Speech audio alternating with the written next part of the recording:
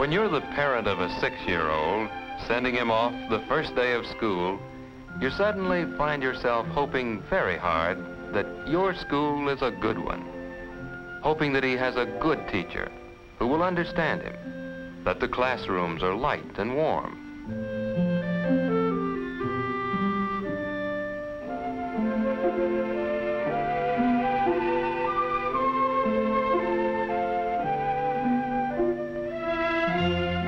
You wish you could go with him as you did yesterday, but you do want him to grow, and you encourage his independence.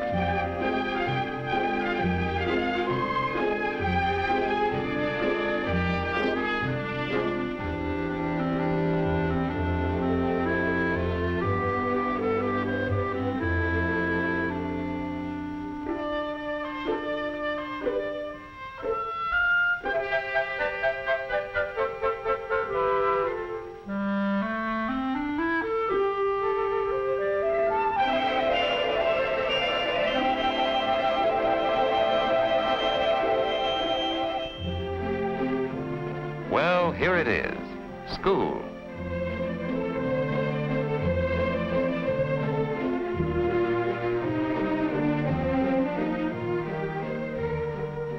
And here you are, Skippy Gordon, first grader.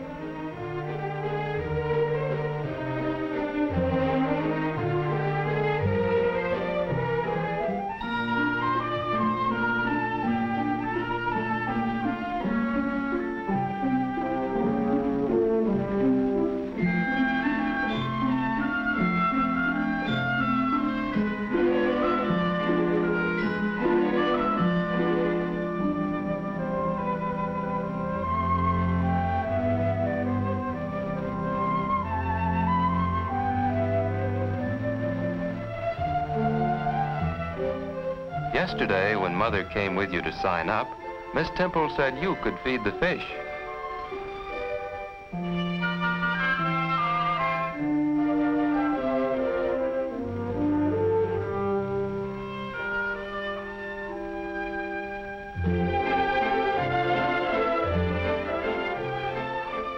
Careful, not too much.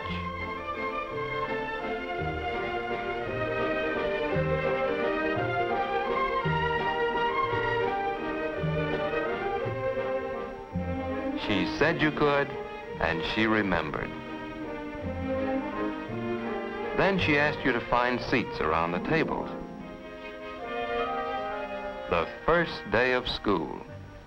The first day of a planned routine which will envelop you for half your waking hours, and which will continue the next 10, 15, or even 20 years of your life. What time and thought and effort we have put into our public schools. All this that you, Skippy Gordon, shall learn reading, writing, arithmetic, and many other important things. Learn them? Yes, but even more important, learn to use them naturally and easily throughout your whole life. Miss Temple is a good teacher, professional, competent. Skippy and the others are going to learn their 3 R's. Some will learn sooner than others, but they will all learn. For Miss Temple has a plan. Miss Temple knows that Skippy will learn best those things he himself wants and needs to learn. Good morning, boys and girls. Well, here we all are, and we're going to have lots of fun finding out things together.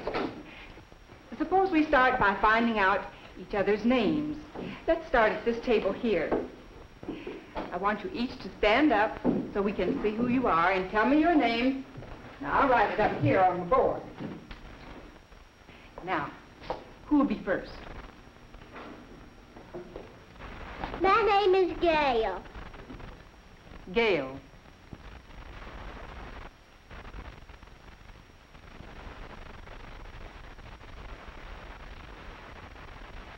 My name is Skippy. Skippy?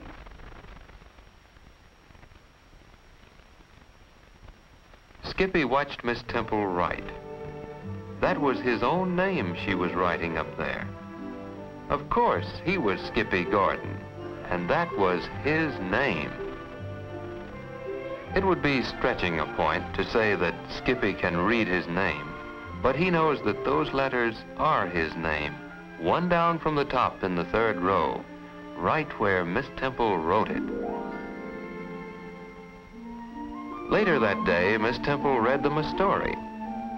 Miss Temple knew that by listening to and liking stories, the children would begin to understand the many interesting things to be found in books, and would want to read books for themselves. And all the time Miss Temple read, his name, Skippy Gordon, stayed up there on the board where Miss Temple had written it. When Miss Temple finished reading the story, they talked about it. How many fish did the little fisherman catch? How many fish? Already Miss Temple has made a beginning on the 3 R's. Reading, the story. Writing, a simple lettering. And arithmetic, how many?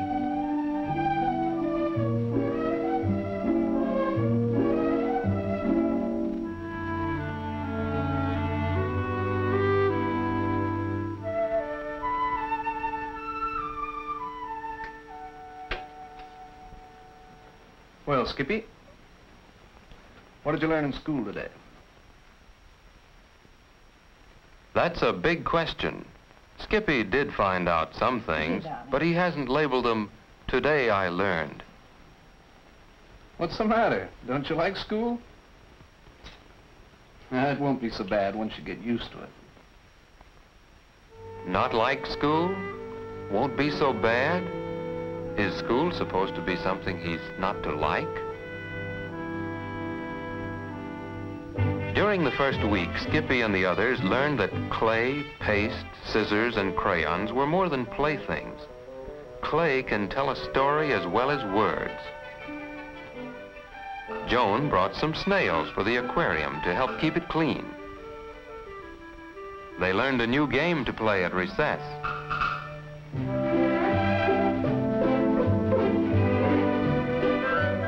They took turns and found that by taking turns, everybody had a chance. They listened to music, tried out sounds and rhythms.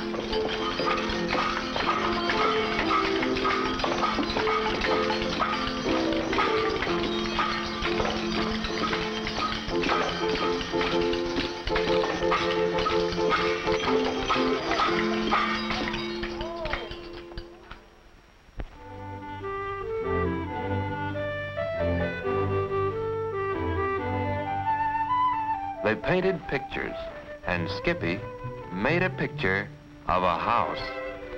His house.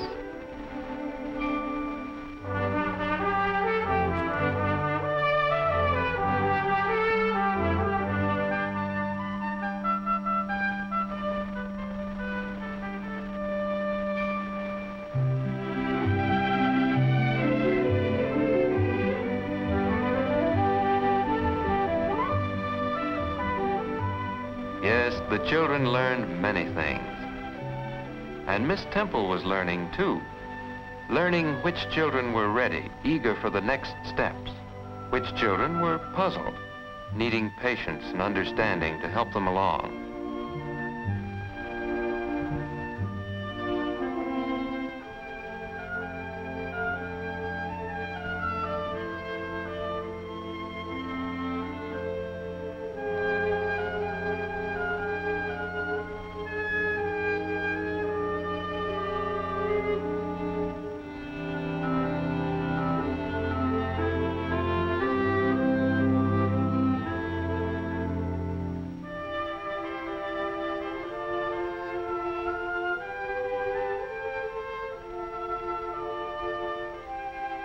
What a nice picture. We can make an S or Skippy.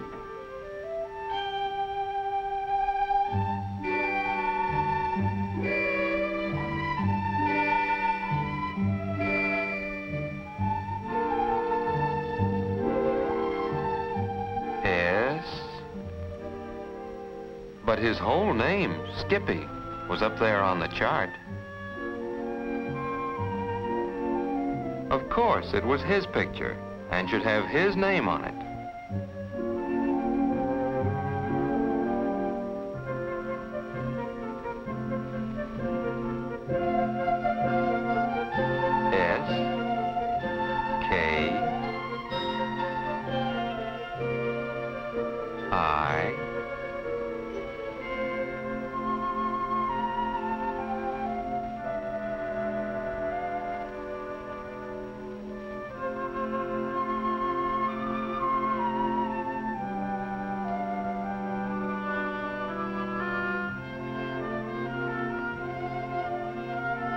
S, K, I, P, P, Y.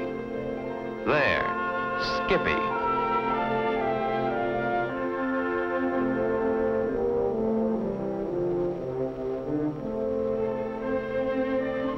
Miss Temple would be the last to say that Skippy has learned to write, but he has made a beginning. And more important, he has done it because he, Skippy Gordon, wanted and needed to do it.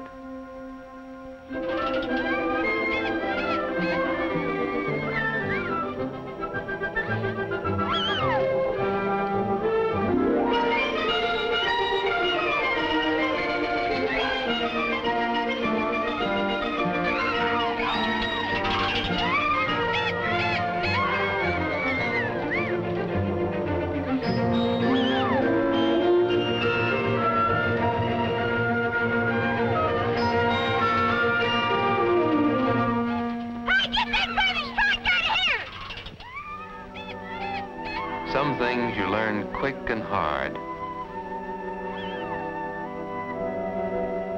The boys were right. It is a baby's trike.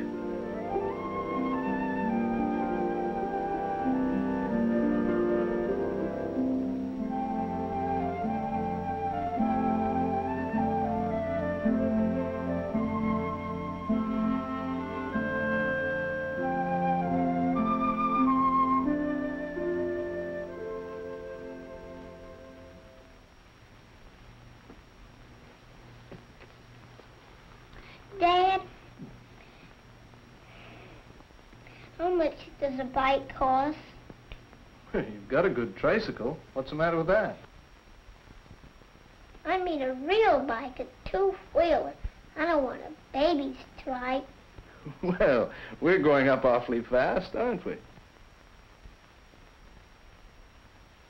Can I have a bike, a real one? We'll see. Maybe when you're a little older. A real bike costs a lot of money. He said he would see how much older, how much money.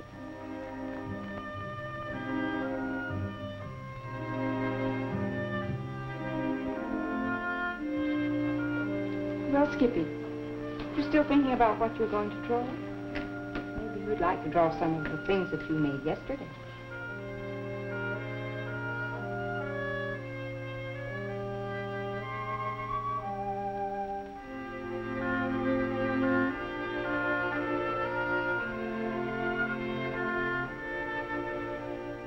Miss Temple knows Skippy well enough by now to see that something is bothering him. She does not insist that he get to work or pay attention, for she knows that his attention is on something that is bigger, of more immediate importance to him. She'll keep an eye on him and help when the opportunity offers. Things have been going well for this year's first grade, the most responsive group she's ever had. Of course, every group seems to be the best.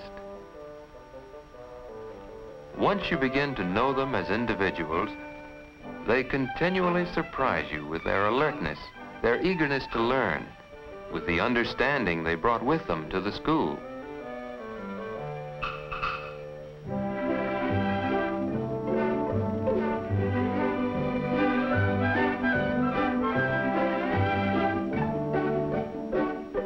Yes, they're coming along, not all at the same speed, and some are better at one thing than another. but things are proceeding. Proceeding according to plan. Part of Miss Temple's plan is to know each child better, to know what each needs and how best to help him.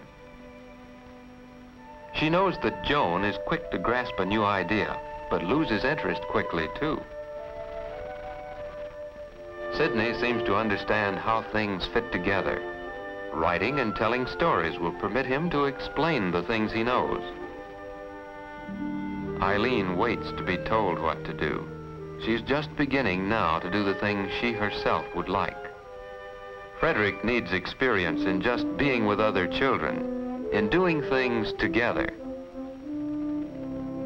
Linda was well along in reading and writing when she entered the class, and she takes pride, perhaps too much, in being best.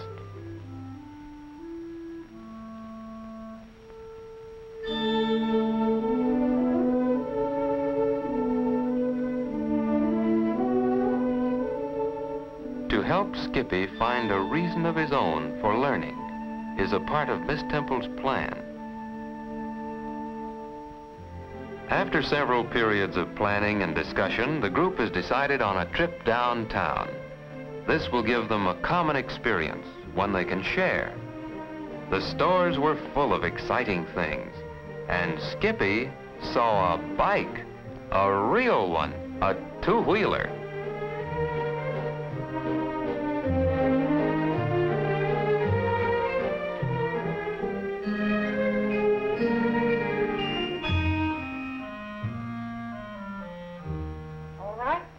Now another store. Hardware. That's right, hardware. Now what do we buy in hardware stores? Bikes! Yes, bicycles. A reason for learning. Skippy has given Miss Temple a clue. Reading, writing, arithmetic, spelling can be dull things indeed if Skippy has to put aside his desire for a bike in order to learn them. But if these things can become a way of knowing more about a bike, well, learning becomes something Skippy wants to do. By the trip to the stores, Miss Temple has led the group into a common experience. Each child knows firsthand what the others are talking about. And in talking this way, a child learns to express himself clearly. Perhaps they could make stores right here in school. Who would like that? If they divide into groups, they could make a whole street of stores. Let's see. Who would like to be in the hardware store?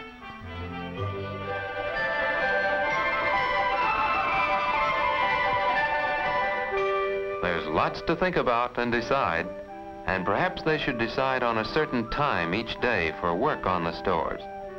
Yes, there are many things to be learned from the stores. And the bicycle is a part of it all now.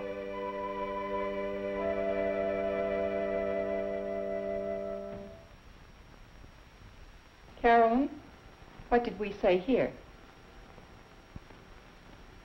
Where did we go? We went to the store. That's fine. Ray? We saw people buy things. That's right. Gail? We can buy things too. Good. Larry? We buy things with money. Reading and writing go naturally together. Ways of finding out and then telling about things they do and see and think and feel. These simple words have real meaning based on the child's own experience. And as he writes the words, he begins to learn the shape and form of his letters. This natural, easy approach to the 3 R's is all a part of Miss Temple's plan.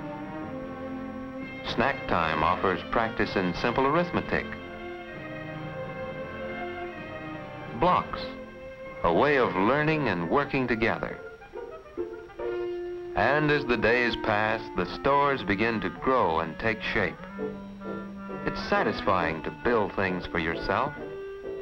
And you do have to get the stores built first if you're going to sell things.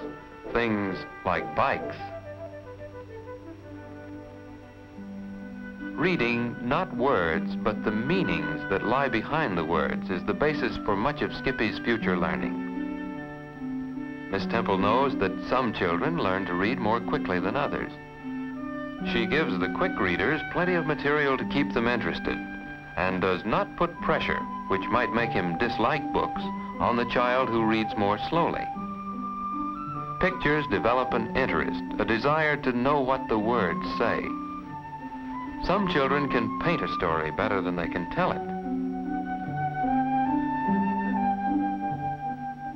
Sharing a common experience enables the children to make a story of their own.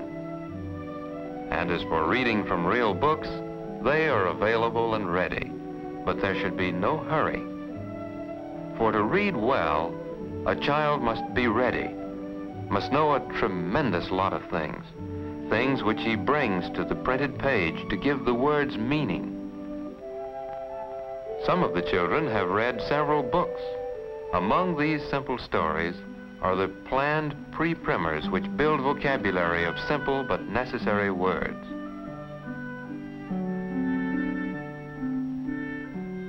Drawing, painting, modeling, building are all ways of communicating, and working with these materials helps children become ready for the meanings which we attach to the symbols we call the written word.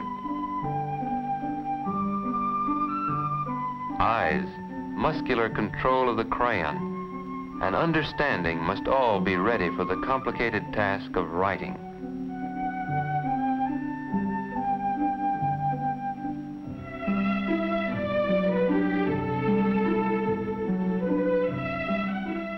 See my bike. Skippy Gordon is not the first 6-year-old to want a bicycle. Miss Temple remembers other boys and ways a professionally alert teacher can use the child's own reasons for learning. Just what is a bicycle anyway? A bicycle is travel. It is history. It is economics. It's geography.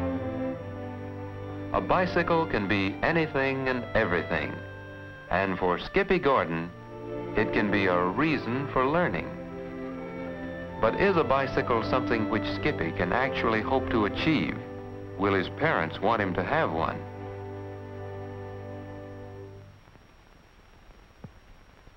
See my bike. Well, that's a fine picture. But bicycles cost money. You know, I think Skippy's getting big enough to need a regular allowance.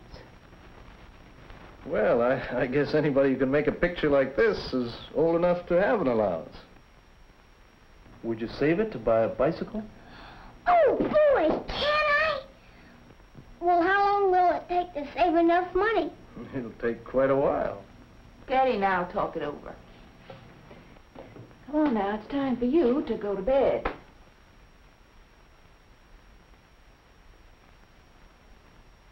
What a kid.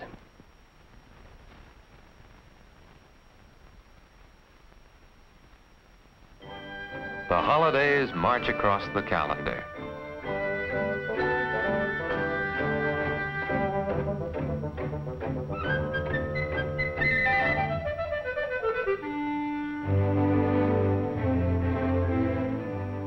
By spring, Skippy and the others have learned many things. Some have learned more quickly than others, but they have all learned. Skippy has begun to read. More important, he does read. He has discovered that books tell him many interesting things he wants to know. Skippy has begun to write, and he does write. He has found out that writing is a way of telling things to other people.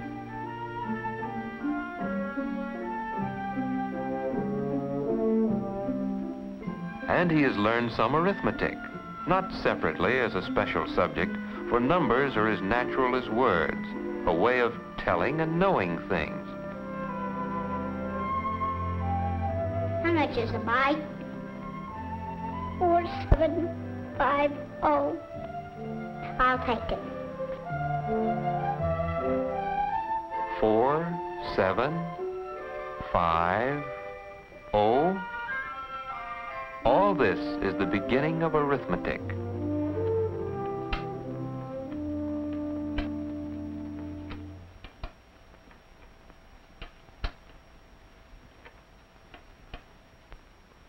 How much is 4750?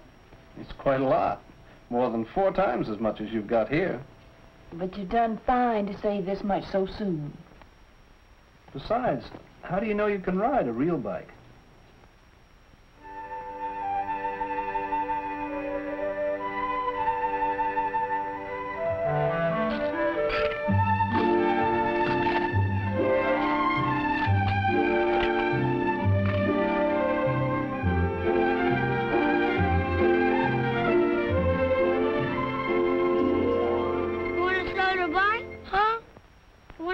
Bike? Oh, gone. What would you use for money? Hey, how much got there? More than $12. No kidding.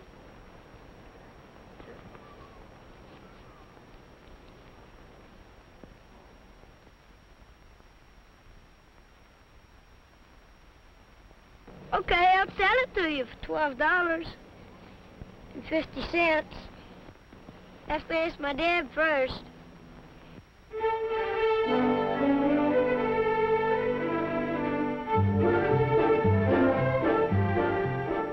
Who'd have thought the little guy would stick to his saving, find the bike he wanted, make the deal himself? Well, it just goes to show. Goes to show what? That another boy has a bike? Perhaps it shows that Miss Temple's plan really does work. That Skippy's interest in the bike could be used to help him learn reading, writing, arithmetic, yes, and much more.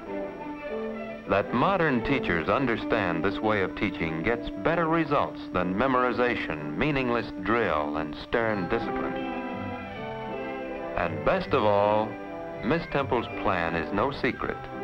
Other teachers know this way of teaching, and as Skippy grows and learns through the grades, they will be there waiting to help and guide him as he meets new problems.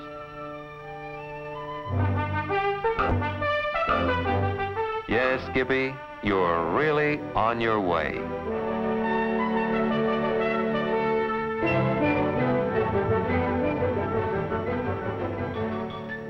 We wish we could go with you, Skippy, and grow up just once again.